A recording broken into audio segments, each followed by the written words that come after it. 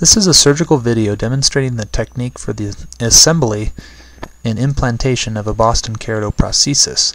A 3 mm derm punch is punched centrally, and then the decision is made to proceed with a 9 mm barren punch. The adhesive is peeled off and the optic is placed on there to keep it in place.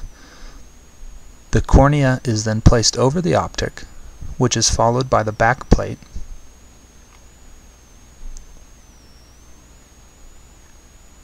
The hollow tube that comes with the Boston keratoprosthesis is used to sit both the cornea and the back plate up against the optic.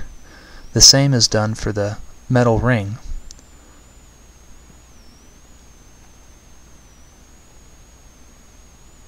And the K-Pro is examined to make sure that everything has set down symmetrically.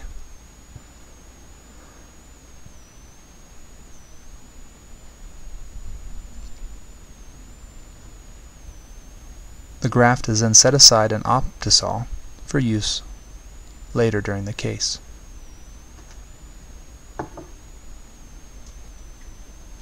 An 8.5 vacuum barren trephine is used to trephinate the host cornea. Myostat and viscoat are then injected into the anterior chamber.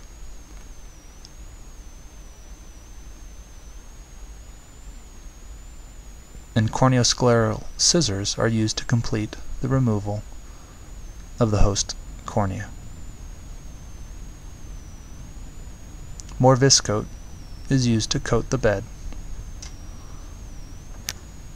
and then the graft is carefully sutured into place with 24 interrupted 10-0 nylon sutures.